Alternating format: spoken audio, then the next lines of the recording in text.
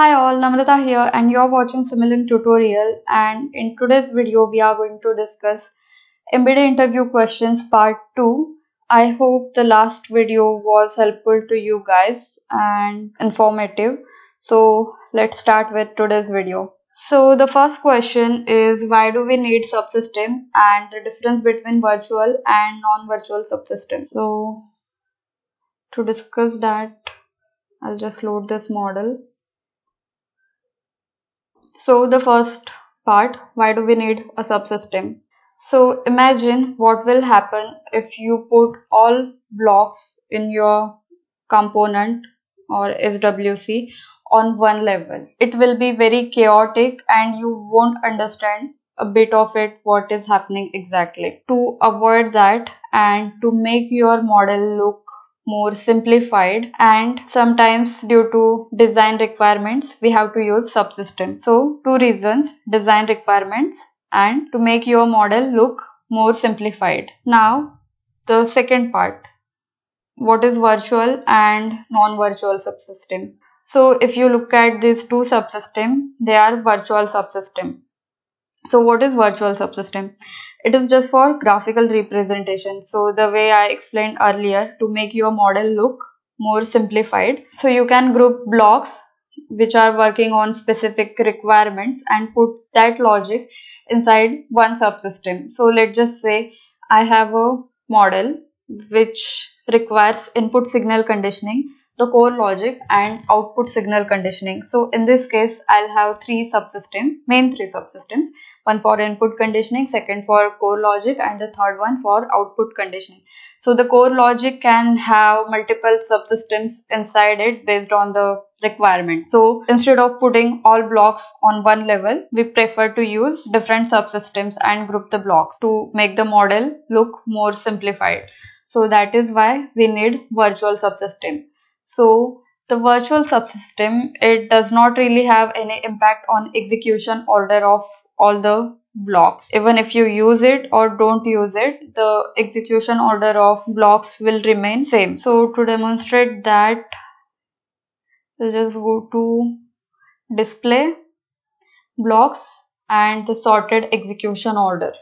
So if you check this option, you can see the execution order of all blocks when you simulate the model.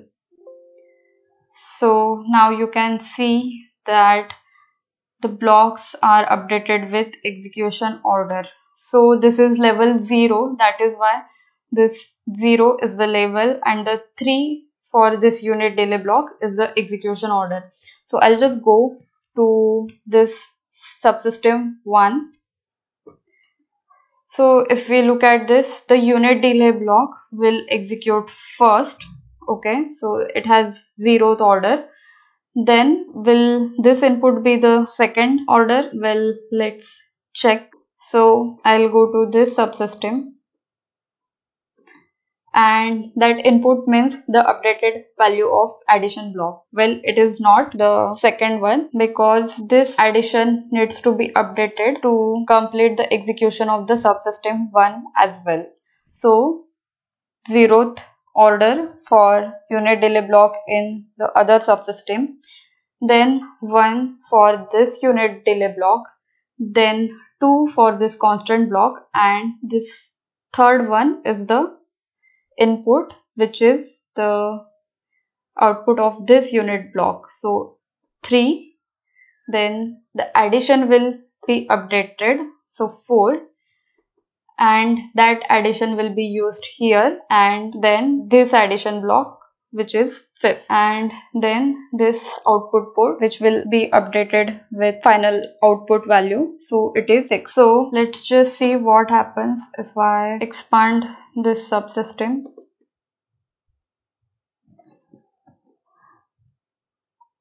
Expand subsystem. Okay,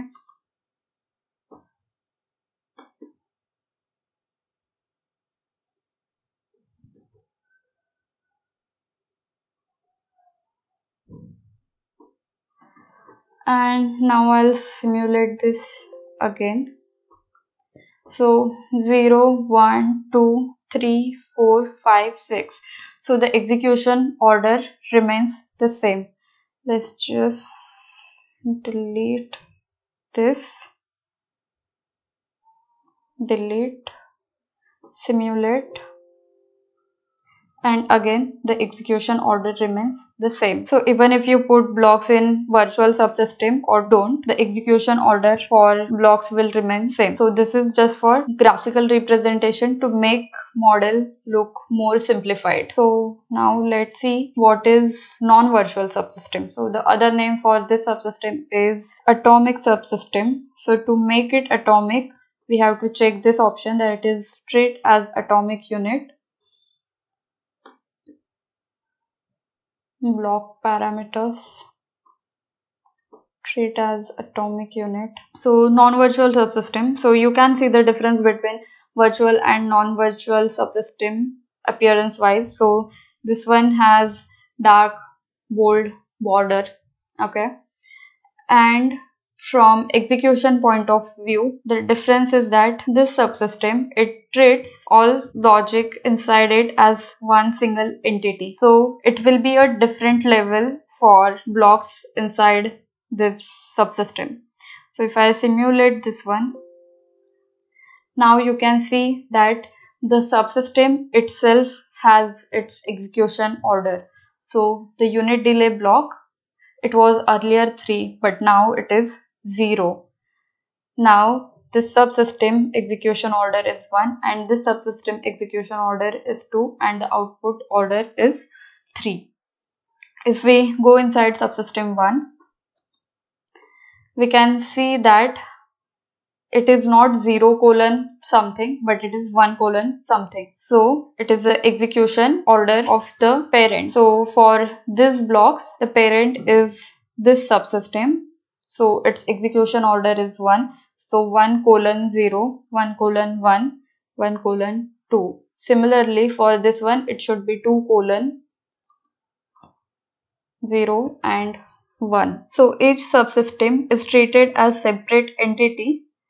And when you execute it, once the execution enters a particular non-virtual subsystem, it executes all blocks inside it and then exits it.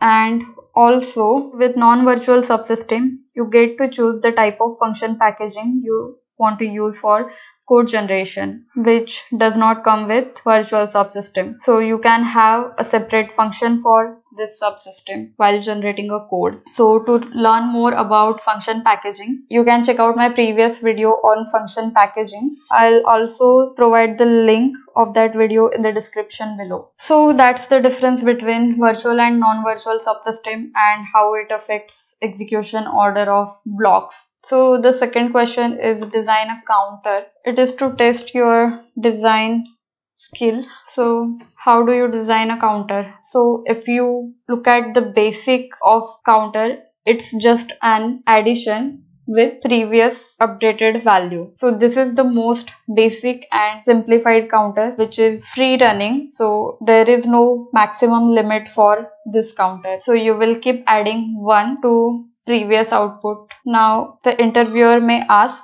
to put a limit, and once it reaches to its max value, you have to reset the counter. So how to do that?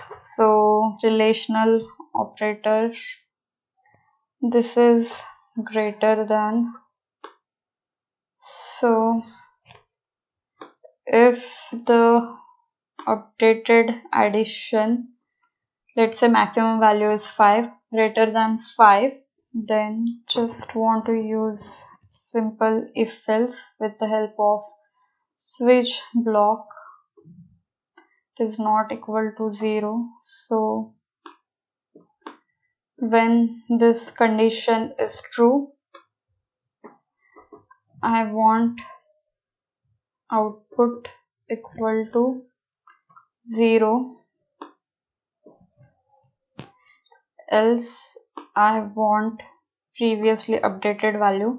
And now this unit delay block will come here, it will be here, this will go away, and your new updated value will be here. So this was just the basic. How you can enhance it, it depends on you what blocks you want to use. So the question will not be just design a counter, so it can come up with added conditions as well, like the maximum value or the up counter as well as down counter. So that was with using Simulink, and if you want to implement it using state diagram, then you have these three main options, which is simple up counter.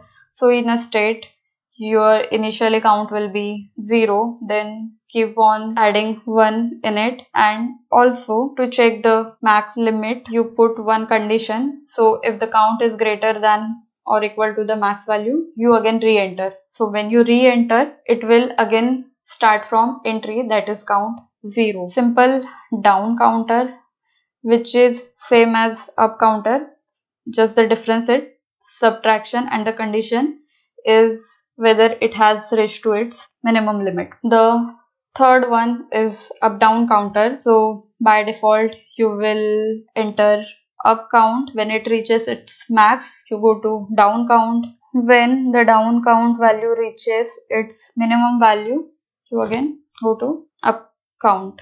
So this is how you can implement up or down counter using state diagram. So there are two more ways to implement timer or counter logic using chart, and that is with the help of temporal counter. So there are two types of temporal counter, which is implicit tick event, and the other one is absolute one. So to know more about temporal logic, you can check out my previous video. I'll provide link of that video as well in the description below. So it completely depends on an individual how you want to implement the counter, whether to use Simulink or whether to use chart in a more simplified manner. And I hope these videos are helpful to you to prepare for interviews. I'll come up with new questions in the next video. So that's all for this video. If you like this video, give it a thumbs up and keep watching and keep learning.